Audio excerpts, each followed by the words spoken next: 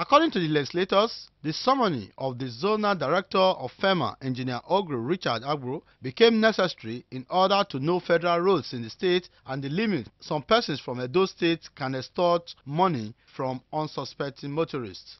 To let us know who, under the law, is or are supposed to manage and control traffic on these roads. The Edo State government, are they permitted by law to collect revenues on federal roads?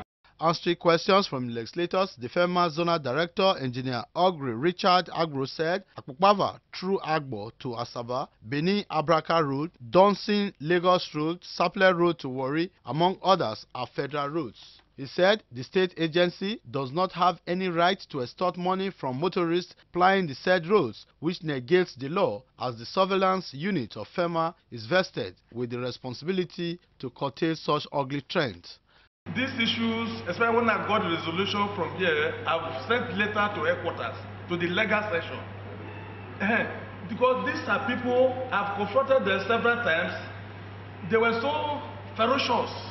The PDP Speaker Festus Ibea, after listening to a suggestion from the member representing Igweben constituency Kingsley Egiamusoy that the head of the surveillance unit be summoned against the backdrop of the revelation from the FERMA boss, directed that the head of surveillance appear in the House on September 22nd. The head Federal Road Surveillance Against Road Abuse, Edo State Chapter, should be invited on Monday next week, Monday the 22nd of September 2014 at 10 a.m. In another development, the PDP Legislative House has called on the Edo State government to compensate traders whose goods were allegedly burned by the officials of the Ministry of Environment, led by the Permanent Secretary in Isonoro Market some months ago. This was after consideration of the report stating that goods worth 200 million naira were burnt.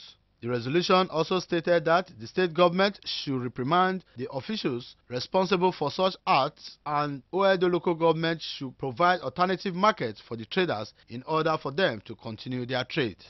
Efosa Wangwe reporting.